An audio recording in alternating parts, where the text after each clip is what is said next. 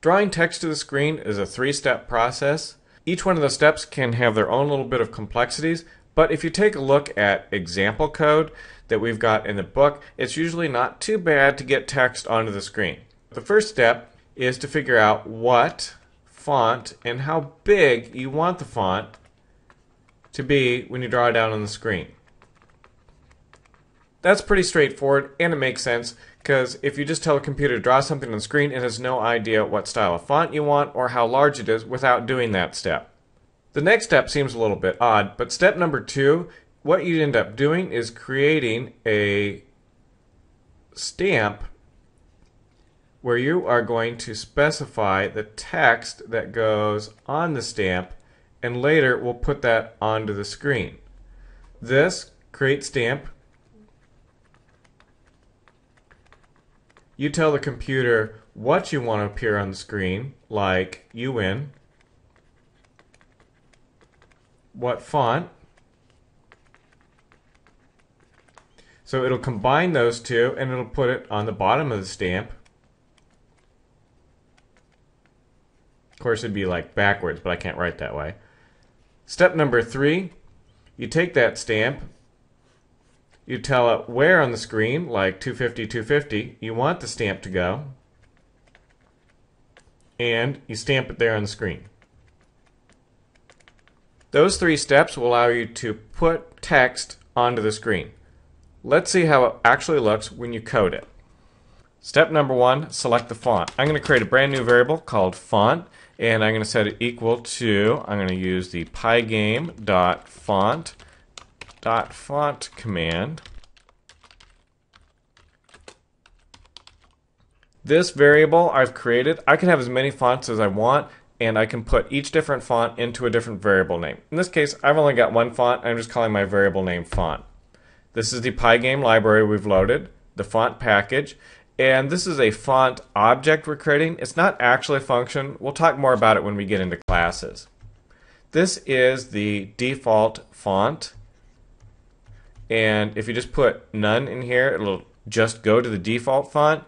We will show you how to specify the different fonts here in a bit, and this is the size. Now, 25 points seems like it'd be a huge size, but with Pygame, everything seems a lot smaller than what you're used to with the word processor when it comes to font size. Step number 2, I'm going to create that stamp that goes onto our screen.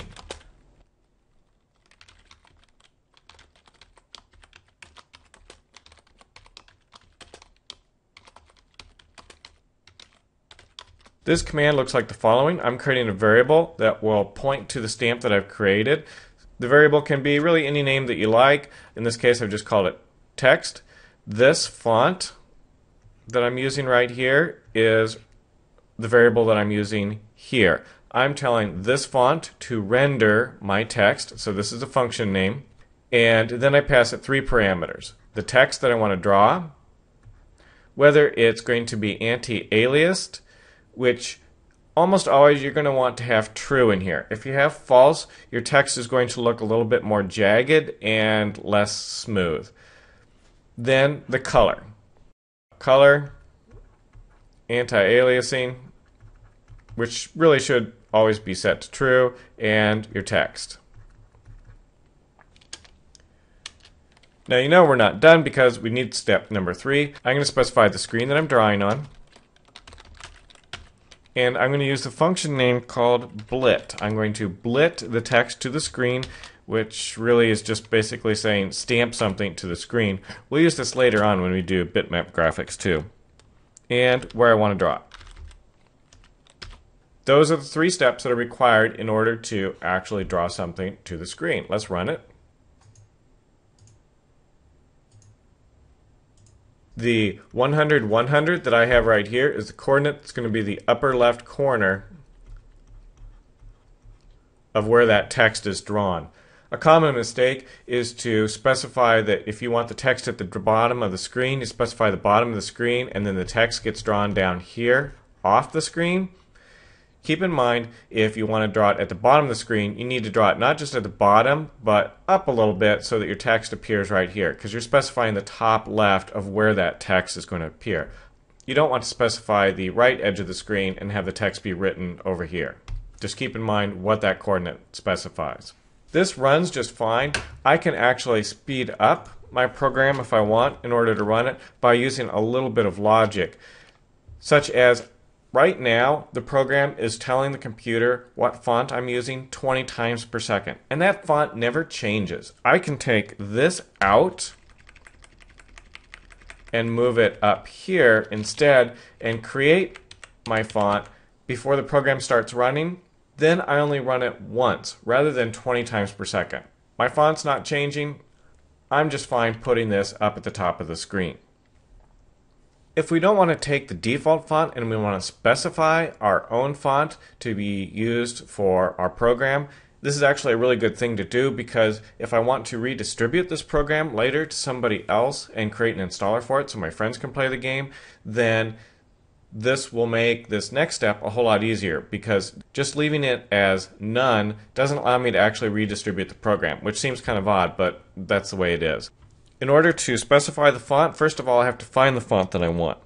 I need to bring up the Windows file browser. The quickest way to bring up the Windows file browser is to hold down the Windows button like it's a shift key and hit E for Explorer. So Window E brings up the File Explorer. The next thing that I want to do is click on the C volume right here. Then I'm going to go into the Windows directory. So I'm going to click on Windows, double click there. Next thing I'm going to look for is the font directory. There we go, fonts. So I'm going to double click on the fonts directory. Here are all the different fonts that I've got on the computer. So I can look through that. I can find the font that I want. I happen to be fond of Century School Book. That's the Simpson College font. Once I've found the font that I want, I'm either going to do one of two things. I can right click on it and choose properties, but you'll see in this case I don't have the option to do properties, and that's because there are actually several different fonts inside of this whole Century School Book font folder. In this case there's only one, and I can do properties. If there's no properties button, I want to select open a new window. Now I can see I've got bold, bold italic, italic, regular. I'm going to select bold. I'm going to right click, and now I've finally got my properties. And there's the name of the file I want. Finally, after all that, I found the name of the file I want. I'm going to right click and then do copy. Click OK. Close this window, and now in the place of none, I'm going to do a double quote and put my font name. If I run it right now, it's still not going to work because it doesn't know what folder the font is. It is not smart enough to go to the Windows folder to figure out the font. So I'm going to do C:, because it's on the C drive, then a / Windows / fonts, and then another /. Those of you who are really familiar with Windows know that actually Windows uses a backslash. And you can use a backslash. You actually need 2 backslashes if you're working with this because of how strings have that whole escape string thing going. Remember, we've got \n, \quotes. I'm just going to use a /. It'll work just fine in the case of Python, and I don't have to worry about the whole / escaping string bit. Now if I run the program, I've got my text in the font that I want.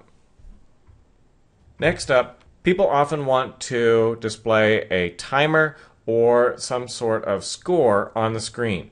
Displaying a score on the screen, not too hard, but you have to keep in mind a few different types of things. Let's say I have a variable called score and I've set it to 100. I want to print out the score. What I can't do is this. I can't do score and then comma my variable score. I could use comma and put things together with a print statement. You can't do that with a font statement. The font render statement just doesn't understand the extra parameter here. I could use a plus sign in order to stitch them together, but Python gets really confused when you add a number and a string together. So that doesn't work. What I actually need is an str around my score. This will take the score that I have right here, which is a number, convert it to a string, and then add that string to the string that I already have right here, the score. So I'll end up with something like score 100. Several steps, but it does work. I run the program, and I've got score 100. I can see when I do this that it really would look a little bit better if I were to put a space in here, and I can put a space in there by just simply adding a space right here after the colon and before the double quotes. Now you know how to write text to the screen, select the font that you want, and even do dynamic text that shows you the current score that we've got out on the screen.